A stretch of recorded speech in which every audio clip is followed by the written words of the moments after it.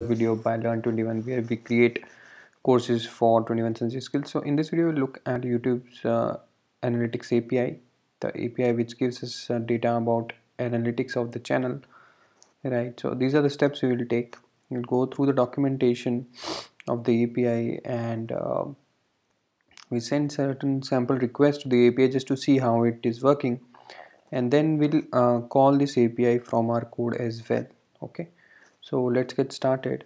So I'll just open the link of the API documentation in the browser. Okay, right, we'll read a little bit about the API first.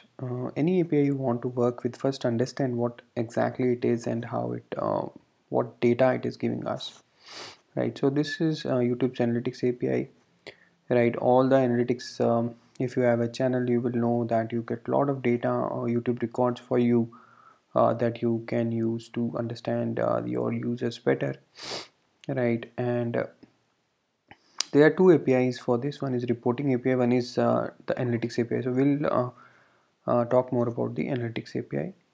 Okay, uh, so you can use the reports to understand the viewing statistics, trends in your YouTube channel, etc., right?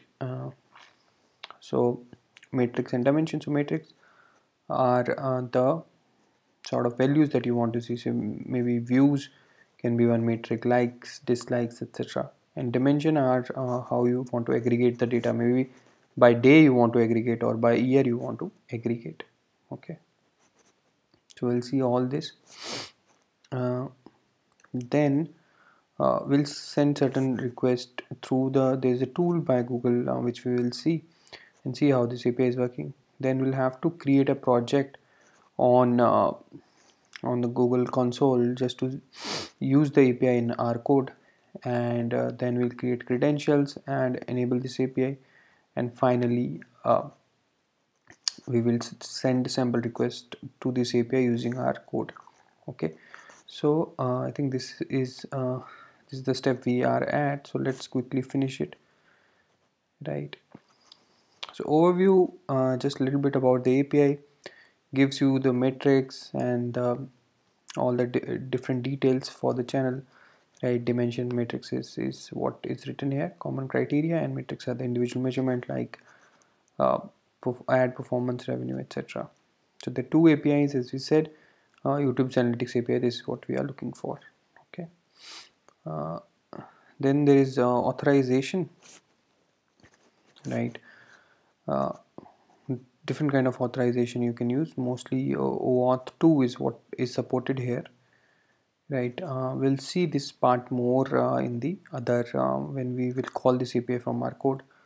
And finally the targeted queries. This is the YouTube's analytics API which we can use to call the data of the channel, to find the data of the channel, right? So I'll send certain sample requests, right? Say this is a very simple request, just want to see the views per day. So if you click here, right, wait some time, I mean it takes a little while, but a window will open, right? So here I'll just mention some date, right? I want to, from this date to this date, I want to see the number of views on my channel. Okay, and then when I execute it, it asks me to log into the channel, to the account to which the channel is connected, right? And so I get certain data back, right? So I can see this different metric, right? Day, so these are the column headers. Traffic source, right? From where the traffic is coming, number of views, and the minutes watched. So four columns are there. So you can see from YouTube search, 58 views were there on first, and the minute watched were 177. No link other, I think some kind of, so external 10 views were there, subscribers 7 views were there, related videos 5 views were there, and other page and notification 1 view was there. YouTube search 58 views were there, and then the next day starts, right? So we get a lot of data. So this is, I think, the step 2. This we have done, right? Now moving on, let's go to console.cloud.com. So this is the Google Cloud console, where you get a lot of different services of Google on the for the console that they have, also called the Google Cloud Platform, right? So here what you can do is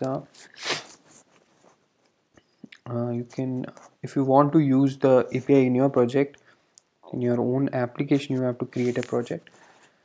So I'll just create a project, new project, give it some sample name, okay, my project, whatever, okay. And then, so the project is being created. Sometimes it takes time, right? The project is created. Then in this project I have to enable this API. So you can see a lot of things are here, right? And on the left panel also you can see a lot of services. Google is also trying to uh, extend their service uh, like AWS, right? So enable APIs and services, you have to go and you have to search for the YouTube's Analytics API, because that is what we want to use in our code, right? There are a lot of APIs of Google that you can use using this project. So these two are different APIs, but just in this sort of video we'll look at this API. We'll enable it, right? So once it's enabled, yeah, it's enabled now. So we go to our project and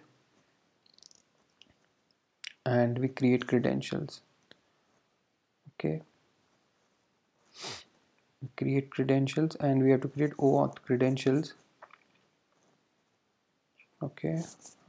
So to create the credentials, first you have to configure consent screen. This is basically the screen which comes once you use the OAuth, right? And a little bit about OAuth, right? OAuth is open authentication. So basically, if your application wants data from some third-party application, say like YouTube, right? You have created an application which takes data from YouTube. So there, what you can do is ask the customer to enter the Google credentials so that they can give access to their YouTube account, and from there you get that data, right? So for this OAuth screen, you can do external, right? And then just give some name. So I'll say YouTube analytics test, something like that, right? Any random name. Also you have to provide a support email. I'll just give the email of this. Rest you can just developer email also you have to provide.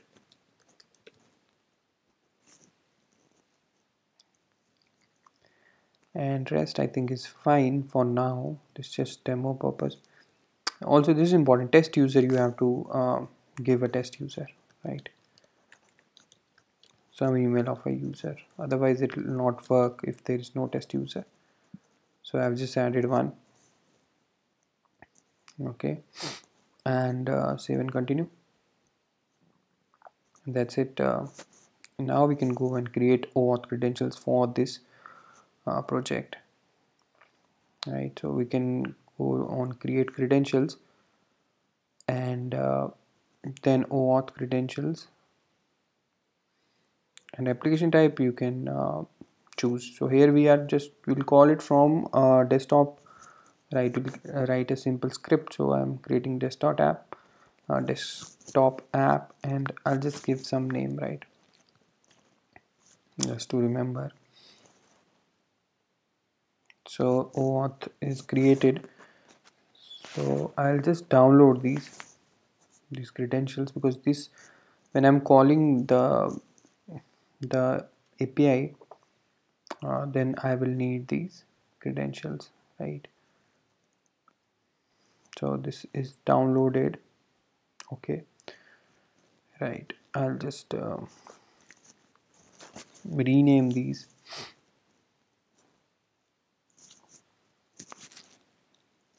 Client secret, this 7. Okay, and I'll move it to desktop just for, okay, uh, that is it. I'll just yeah, I think that is it. We have the uh, sort of all the steps there, just we need some sample code. The sample code also you can find in the targeted queries. If you go, you will find the sample code here, right? This is a sample code. I'll copy this and I'll create a file,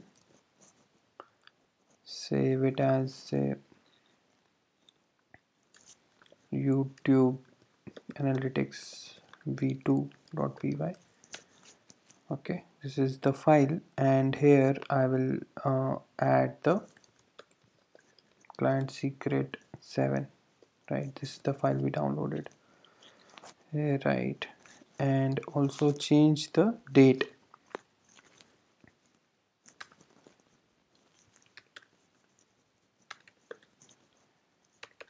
some date.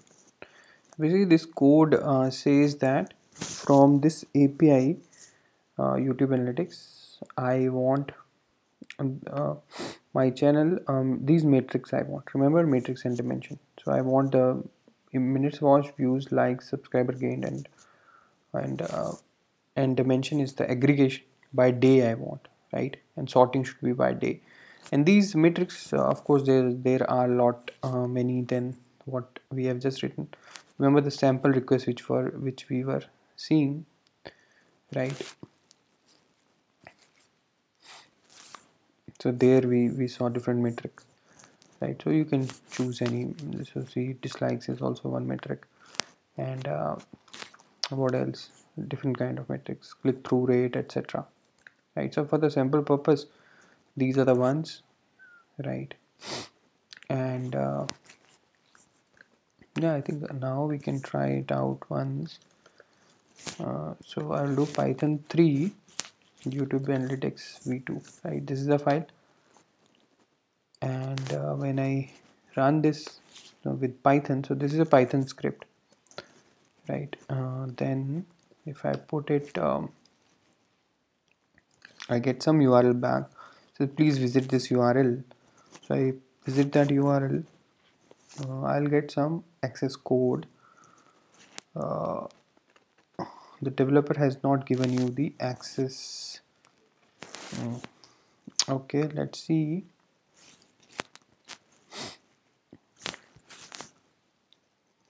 So we had given the access. This is the test user thing, right? Test users we have not added, so you have to go to test user and add. I added it, I don't know why this did not work, right? Okay, I had to do save 2 times. So now it's added, no problem. Okay, again got some URL. I have to go to sort of give. It's not verified, but it's okay. You have to continue, and again continue. This is that consent screen, right? So you can totally customize this screen. So finally you get a code, and yep, you got the data, right? This is the data we wanted. I'll just make it bigger. So column headers are day, right, and estimated minutes watched, views and likes, right, and subscriber gained, right? This is what we asked in our code, right? 1 to 4 sort of metric, and by day, right? Sort of aggregation by day. So dimension was day, metrics for this, right? So we got this data, and based on basic your use case, you can define what kind of data you want in your application. So yeah, this is it, very small demo where we looked at how you can go through the documentation, try to understand what this API is about. You can also use the Google tool to ping this API, and finally create a project, create credentials. API key is not needed, just OAuth is fine, and enable this YouTube API in your project, and then finally use the sample code to call this API, right? This is in Python, and you can get it in other languages as well, right? So yeah, this is it. Please let me know if you have any questions, and for such more videos, please like, share and subscribe. Thanks.